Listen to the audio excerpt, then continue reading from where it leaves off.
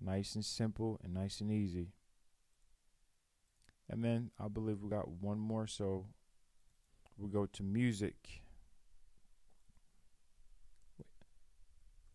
One thing too that I forgot to do here before moving on is I put the wrong image here. I put the electronics image instead of the music one. So just save that.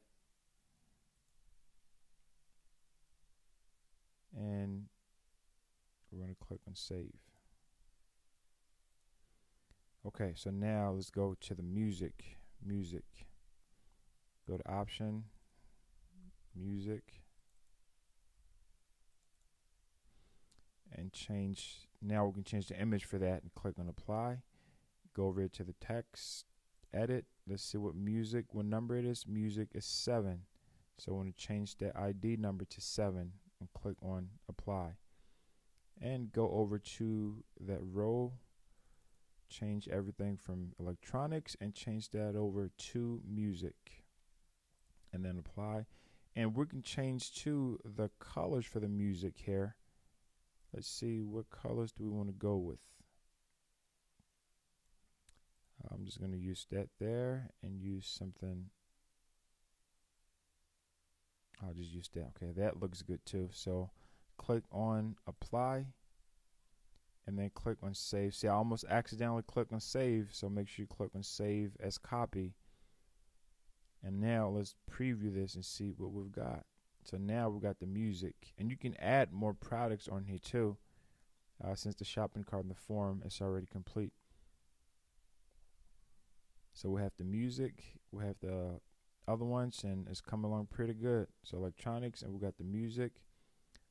So let's just X this out and X that out. So now we've created all 4 categories. We've created the cart, the items that need to go on each one. Now what we need to do is we need to create a menu on the front end so that people can be able to see how to be able to do this.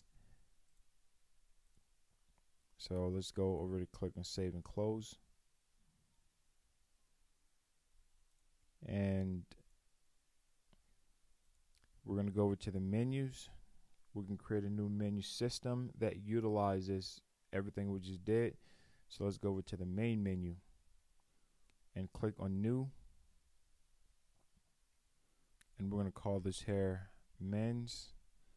You want to click on select menu item type and then go over to SP page builder, click on page and just select the category, which is men's fashion. So that's the first one that we've got. And now I want to click on save and new and not save and close, so click on save and new. And then women's, same process, menu item type, page builder, select page, and you choose women's, and then save and new again. And we are going to repeat this for the music. And then finally, we do the same thing for electronics. And we can click on save and close. Okay, so now let's go and see what we've got. So I'm going to make the men's here the main page. Well, not yet. I'm going to do that later on. I am going to do that later on.